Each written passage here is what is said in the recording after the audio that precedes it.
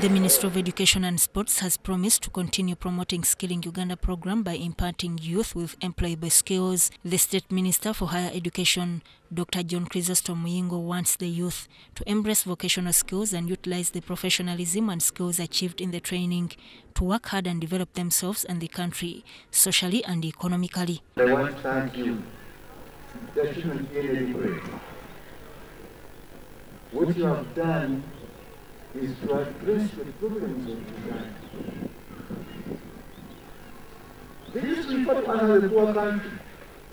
But the more we have many of you acquiring such employable skills, the easier it's going to become to get rid of this poverty we talk about. The minister toured the institute and commended the administration for complying with the SOPs, especially the vaccination of COVID-19.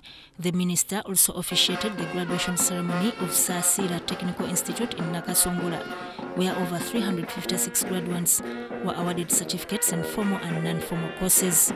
While at Nakasongola, Dr. Muyingo assured schools, parents and learners that government is ready to reopen schools on the 10th January 2022. Whereby we started with medical and health training institutions, which opened in September. Universities and other tertiary institutions opened in 1st November.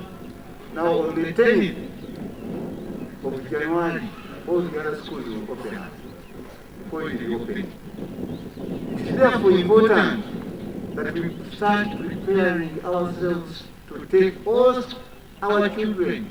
The area member of parliament, Nakasongola District, commended government for emphasizing vocational skills in the country by constructing technical institutions. And open up, you go and start doing wiring of those other houses. Of course, there is no need for you to go abroad to seek for a job. But if you don't really we don't put emphasis on these technical institutes, and of course don't really empower our parents to bring our children and study these vocational courses, then we shall be losing a point. Story by Fred Kasbante for ABC News.